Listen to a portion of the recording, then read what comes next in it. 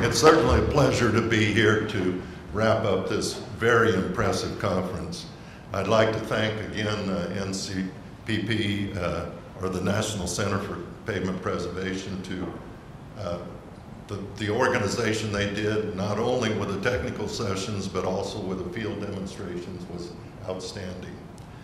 I know that the partnership gave me an extra 5 minutes to talk, so I had tried to cut my presentation down for 30 minutes, but I'll try to be speedy because I know a lot of people are gone and a lot of people have flights to catch. So I don't know how this got started, but I'm doing it a little bit, this wrap up a little bit different. I'm going to start with a little bit of history of pavement preservation. I know Rick Church has given some of that and others have given some, but I want to kind of repeat it because I think it's very important of how we got from the 90s to how we got to today. And then we'll go through some of the conference sessions, cover some of the types of preservation treatments and benefits. We always want to talk about the benefits, but there are still remaining challenges and opportunities that need to be discussed. And then I highlighted some of the conference takeaways. I remember George talking about be, give, and take. Well, these are the takeaways that you're going to have, then I'll cover. And then I wanted to kind of take a look at the path forward. I know Rich discussed the path forward as well. But the history of preservation, many of you are not my age. I've been around from the beginning, and I'm probably one of the older people here on the stage. But it started, the history prior to 1992, most preservation treatments were just called maintenance. Of course, you know that. They're reactive, not proactive or preventative. You want me to smile? Okay. It was more of an art than science, and we're becoming more scientific as we develop new national specs and new material specs and new construction guides.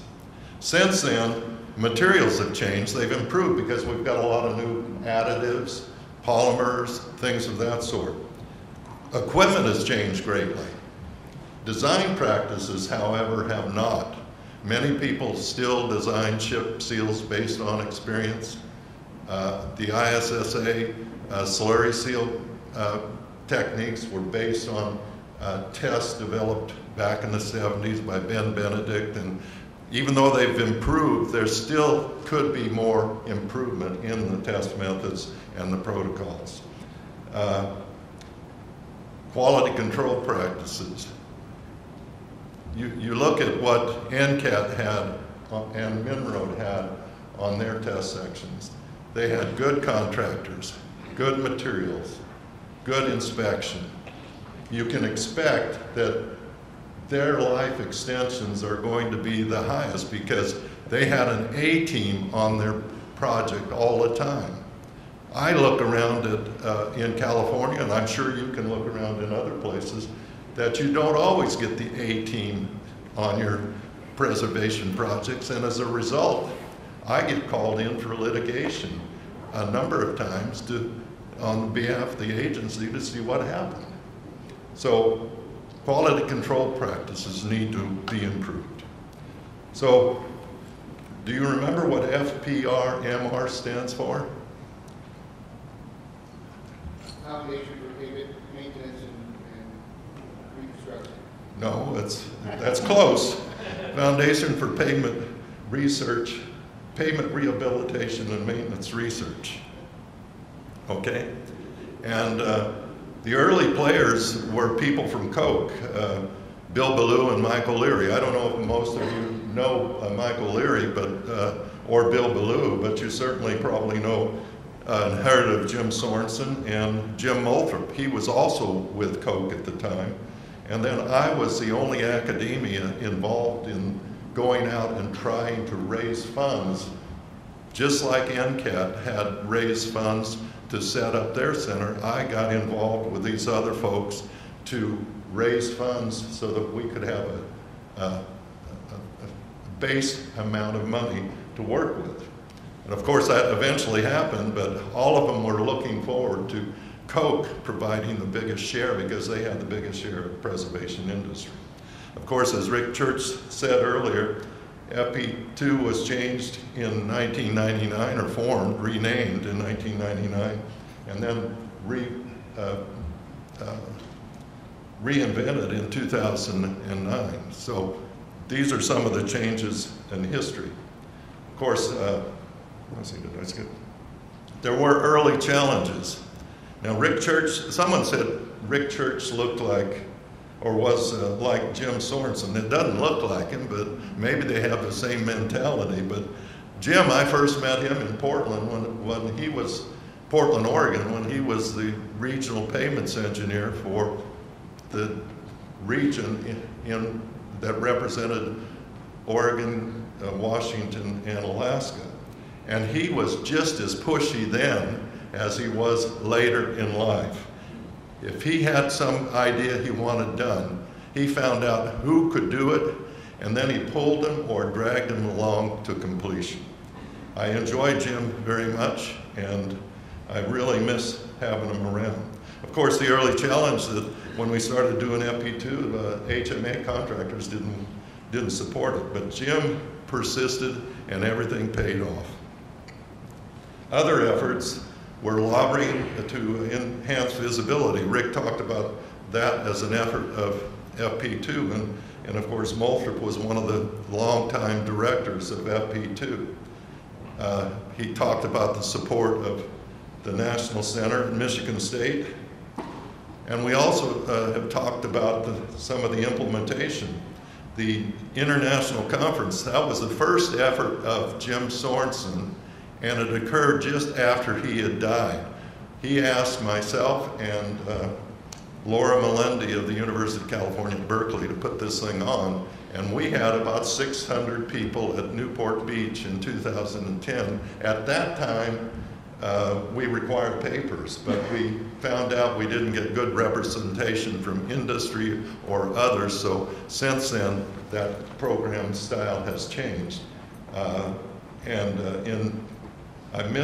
I'm getting old, I missed 2012. I attended 2012 National Conference in Nashville. I attended 2016, and I'm, of course, here in 2023, and I hope still to be around for the next conference in 4 years. Implementation, we just heard from the regional partnerships and their importance, and they have made a lot of contributions, and like George has said, they're the spear to making sure pavement preservation works throughout the country. And the ASHA TSP2 program, I don't know what it's going to be named next, but I know George does. But I worked on that for a number of years, and I've turned over my role to my colleague at Chico State, Ding Chung. You want to raise your hand, Ding? And Colin Franco was the driver for this effort, and I really admire what he did. He's more like Jim Sorensen than Rick Church, I think. He pushed and pushed and pushed. Current efforts, of course, Bouzid is doing a lot. Rick is still involved. You've got the pavement preservation partnerships, which you've heard about. You've heard from ACPA and IGGA, NAPA, the Asphalt Institute, NCAT, and Minroad have done outstanding work. The work that's been done at Minroad and NCAT is really to be commended, and I think the presentations by the folks the other day were really informative, and they demonstrate clearly the benefits, particularly in life extension of pavement preservation treatments. TRB formed in, I think, 2009, pavement preservation committees, and sometime around then. And of course, we've had representation from NACE and APWA here. And our CP2 Center has done a lot in the western part of the state. We put out a newsletter. I know Tom gets it and likes it, and I don't know if any of you get it, but if you don't, you can contact me. My email is at the end of the presentation, and we can get you on the mailing list. I think we have over 5,000 people on our mailing list. What did you say? It was about 4,000 on yours, Tom? We've got about close to 5,000. Okay, so about the same number of people, but I'm sure different people. Now, the conference sessions that you sat in include pavement fundamentals. I'm going to go through a lot of these. It includes materials and treatments, advancing the practice. I participated in workforce development, and that was an excellent presentation that was given by the presenters. Data and analysis, test roads, and moving ahead. Unfortunately, I couldn't sit in all the presentations, so I had to rely on other people to provide some feedback. But the preservation treatments, of course, were the highlight not only of the conference, but also of the field demonstrations. For example, common treatments that are used, crack sealing. You saw the new robotic crack sealing device that is coming along. And you can probably expect a lot more artificial intelligence in the future, because that is just the beginning of these developments. Fog seals, you saw a rejuvenating seal at the project put down by Colin Durante. And it's a reclamite product that was developed in California at Whitco Chemical back in the 60s. It's been around for a long time.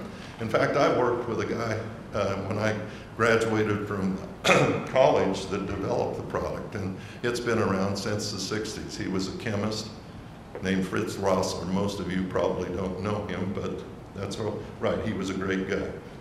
Chip and scrub seals. We saw a scrub seal go down. We use a lot of scrub seals in California. They are mass crack sealers, and they work exceptionally well. We use rejuvenating agents, and they work really well. Slurries, or slurry systems, including slurry seals and microsurfacings. You saw a micro go down out on the test track. Cape seals. We use a lot of cape seals. That's multi-layer systems. Initially a chip seal followed by either a micro or a slurry, or we use multi-layer systems, maybe a micro followed by a chip seal followed by another micro. And those prove very effective on roads with PCIs as low as 40, and they particularly lower volume roads. So they work quite well. Thin bonded wearing courses, we didn't see any of that. Thin HMAO overlays, we didn't see that, but we did see the hot in place recycling. I thought that was pretty impressive. I don't know what you thought, but that was a pretty impressive operation. Of course, we've used hot in place recycling in California where there might be 4 heaters. They only used 2 heaters yesterday, and this was just a heater scarification operation. But 4 heaters can really get the temperature up, and you can add new material as well. So hot in place recycling is an option. CIR, I know back in the late 70s, early 80s, there were 2 states that took the initiative on CIR. One was Oregon, and I worked with a guy named Charlie Valentine, who many people probably remember. He's long passed. His son ran his operation afterwards, but we did hundreds of miles of CIR in eastern Oregon, and it was the same thing. I mean, it was a very good product for that time. Mike O'Leary did the same thing in New Mexico. So these treatments have been around for a long time, is what I'm trying to say. And they continue to improve with new materials and the like. Now, we heard yesterday about the treatments earlier this week about treatments used for concrete pavement preservation.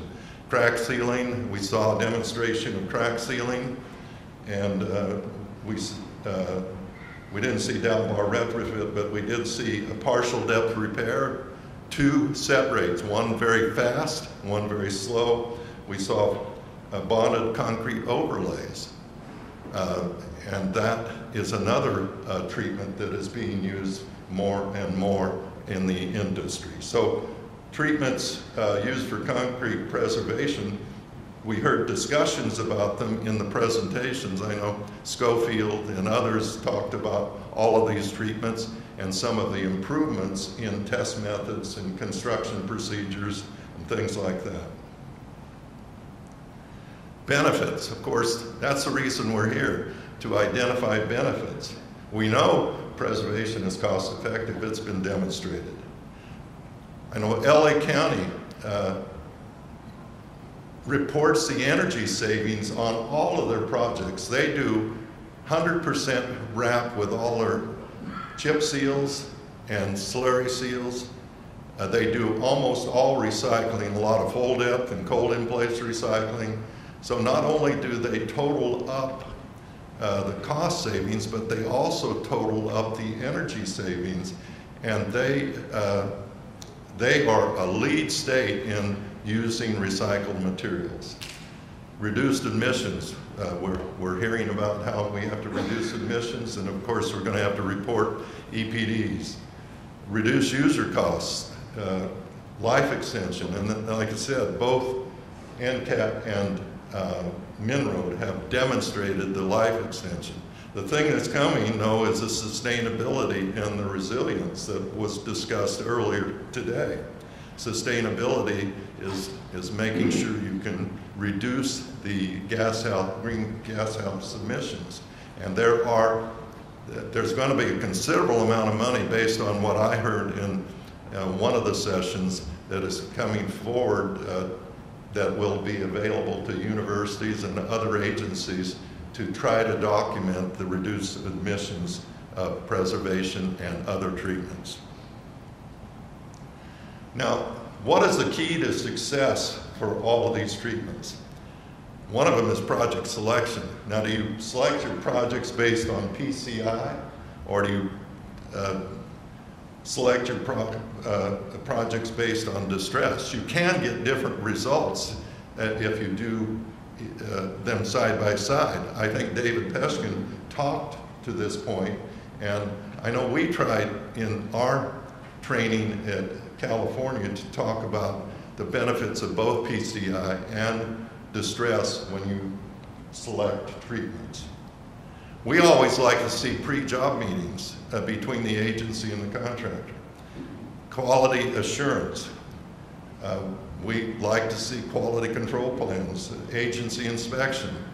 Rex Epperly gave an update on some of the work that's been done by the ETF on developing quality assurance guides for the various treatments. Again, Moulthrop and I developed quality assurance guides for some of the treatments that we were overseeing, such as chip seals, slurry seals, and microsystems. And of course, another thing is making sure you have effective communication, that you're on the same wavelength between the agency and the contractor, and that you have thorough documentation. That's not always the case with local agencies. I think state agencies might be a little better, but not all local agencies have the staff or the resources to provide that. So what are some of the challenges and opportunities? Clearly documenting the benefits. We've got to make sure we clearly document the benefits of preservation.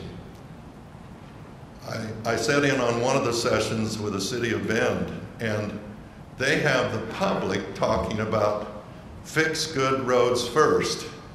The public actually, when they're out on the job, they look at these people working on good roads and they repeat, glad you're fixing our good roads.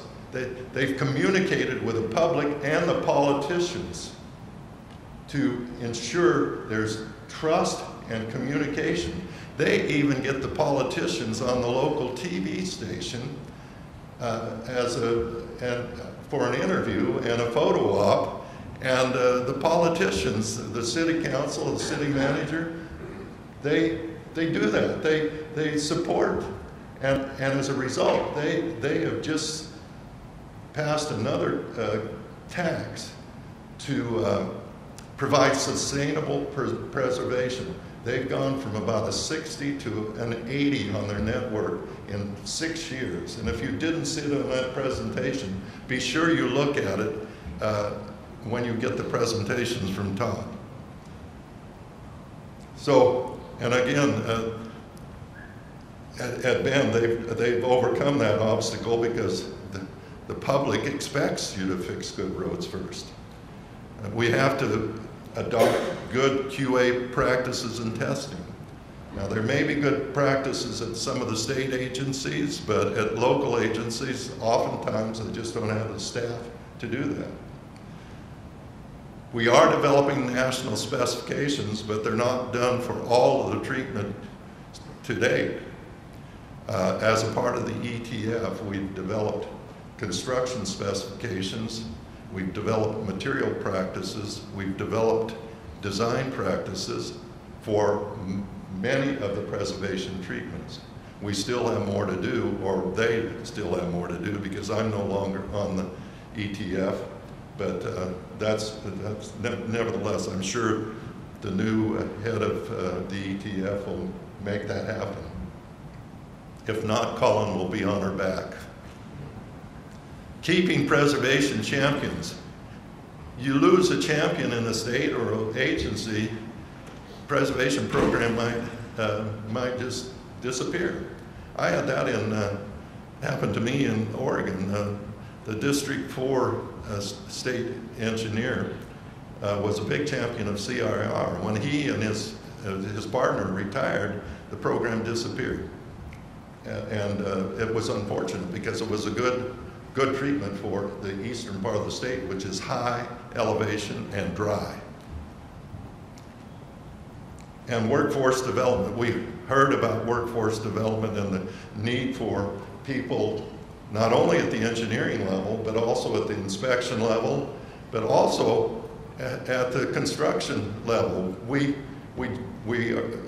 can't rely on colleges to provide a lot of information on pavements, much less pavement preservation. Someone said, I don't know who it was, said that the colleges provide a lot of information on pavements. We have 30 state colleges in California, and only 2 teach a pavement class, and some of them just talk about pavement preservation.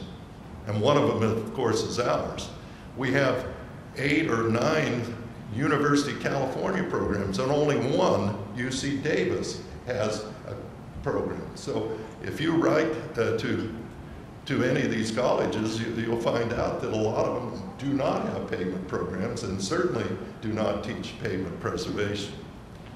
So we need continuous training, not only for inspectors, but also for engineers, because many of the engineers that are running a local agency or a state highway department have not had any pavement training at all. And so we provide in our state, Ding provides a pavement preservation academy, and the city county pavement improvements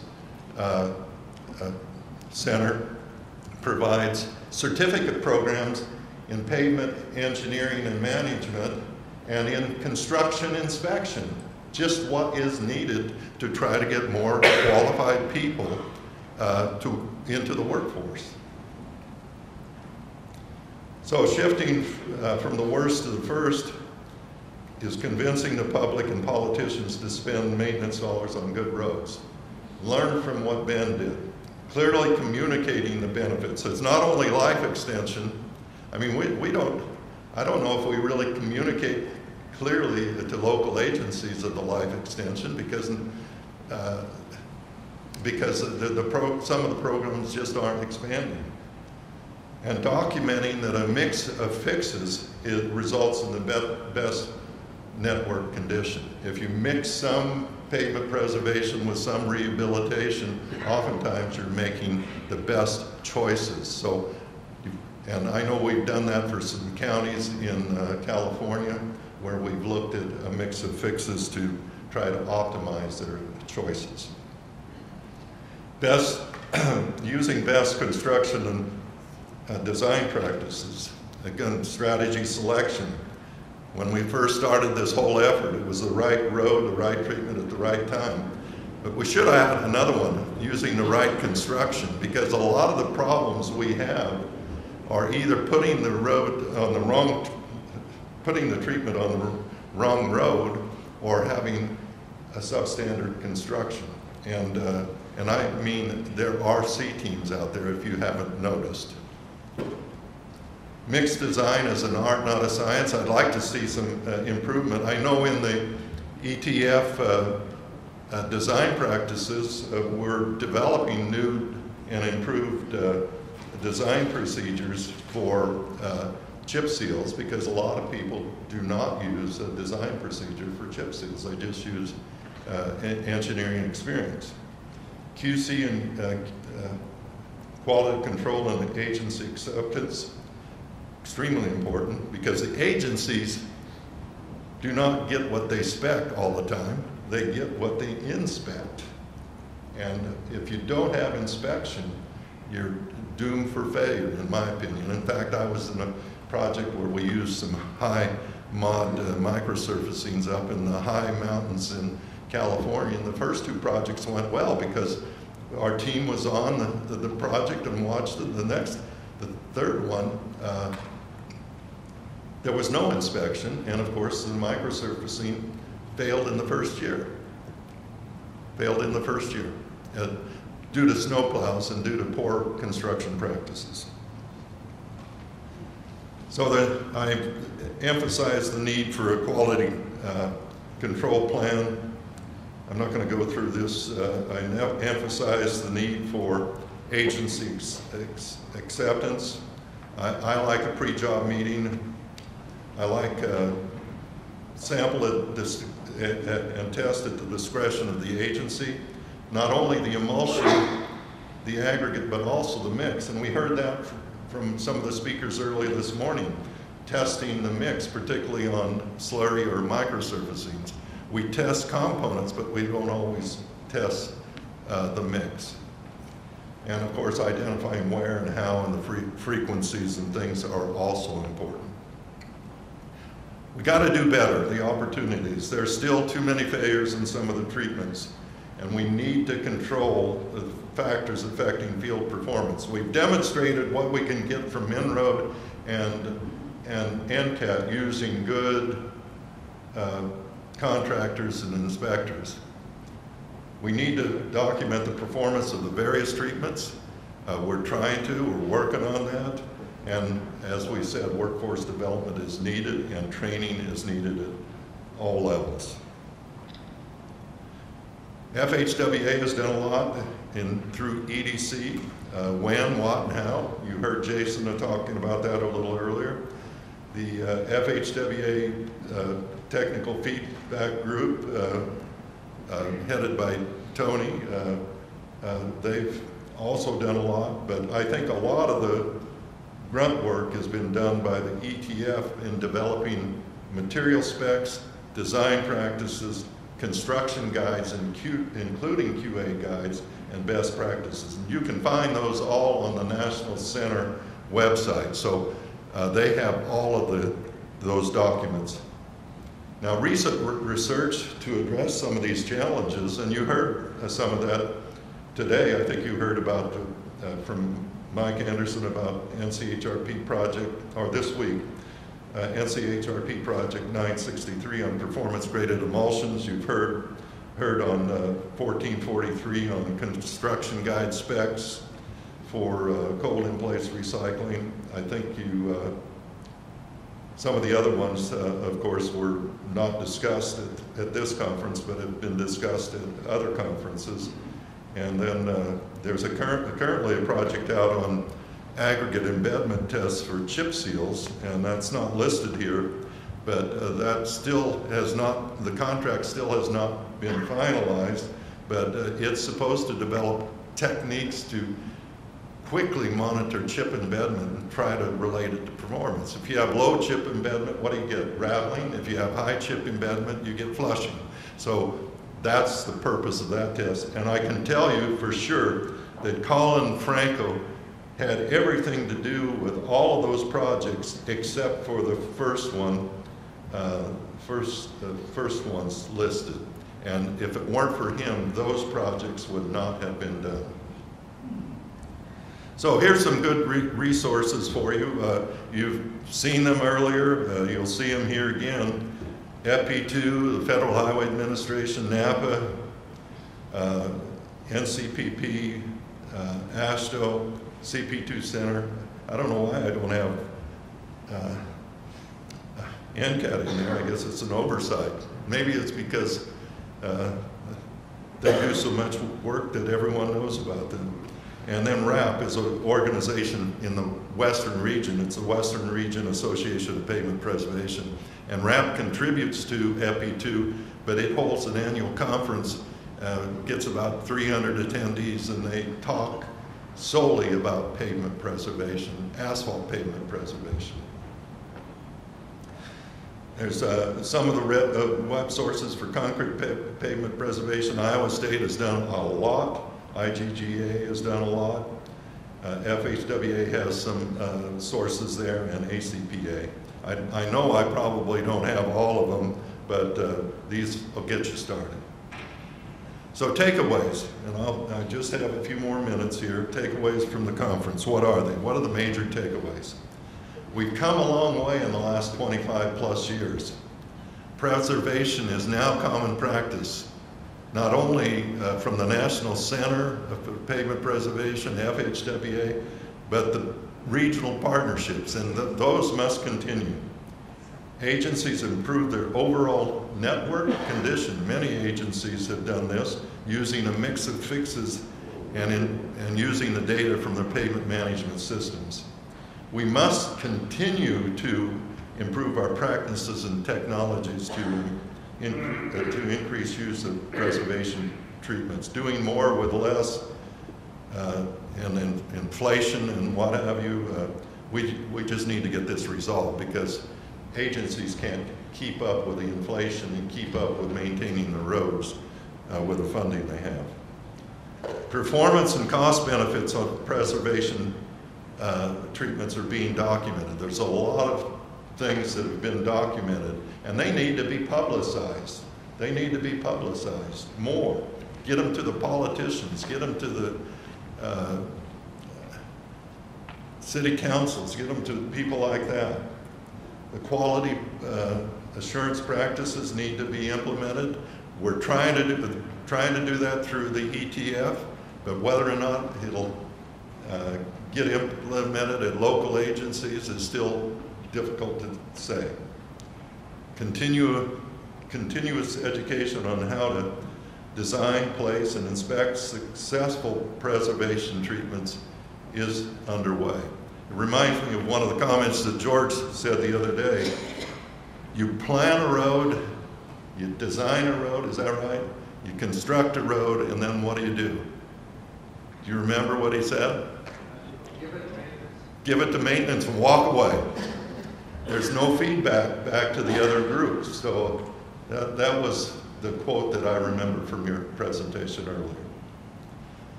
So, and then of course, the next major effort is going to tackle the calculations of the EPDs for preservation treatments. And that's going to be a lot of money coming from EPA and FHWA, and people should get ready for that flux of money. Moving forward, what do we want to do? Encourage more adoptions of the documents that the ETF is using, because they're good for 3 years, and then after that, they're provisional for 3 years, and after that, if they're not used very much, they could disappear. So start using them. I know there are projects out there managed by the National Center, by Rex Epperle, to try to encourage more states to use those things. Fully incorporate pavement preservation into pavement management and agency business practices.